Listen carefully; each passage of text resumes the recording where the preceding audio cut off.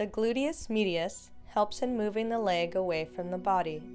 So to stretch the leg, we will be doing the opposite action. Lie down on the ground with your head resting comfortably on a pillow.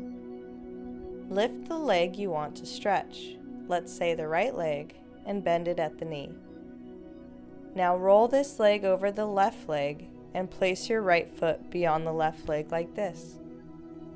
Hold on to your right knee using your left hand. Keep your right hand stretched out at shoulder level by your side. Turn your head to look at your right hand. Hold for 30 seconds and release. Remember to stretch the other leg as well.